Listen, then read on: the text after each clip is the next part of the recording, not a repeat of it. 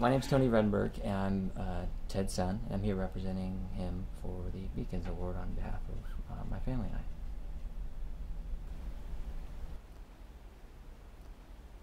Community service was very important to Ted. It was, I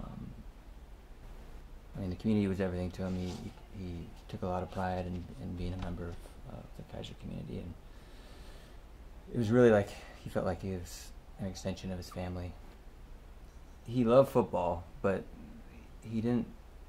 The reason he coached wasn't necessarily for that reason.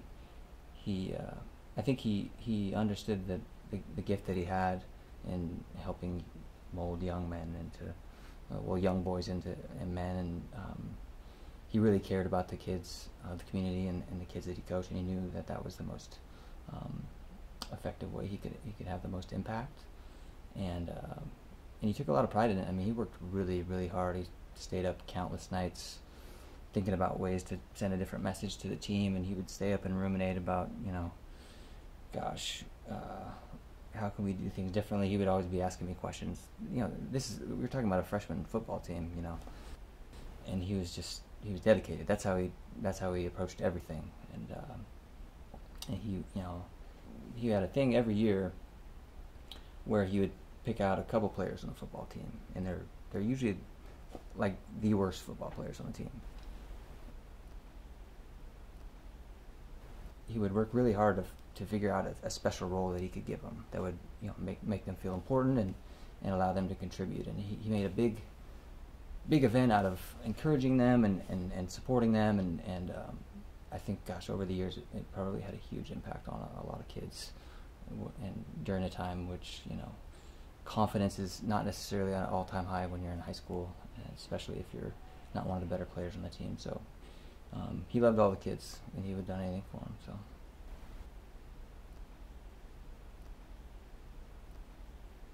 we were always doing some sort of fundraising thing. I mean, one of the foundational principles or lessons that he would always try to instill in his players was just to focus on giving,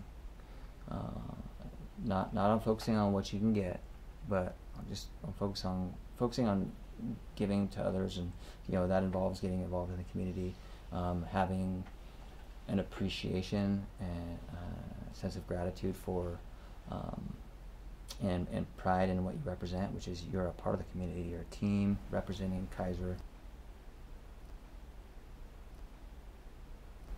Kaiser is a place growing up where we had the opportunity to be a part of a great program and a great community, and so it was very much a part of the lesson was look people in the eye after the game and thank them for coming to the game, that sort of thing.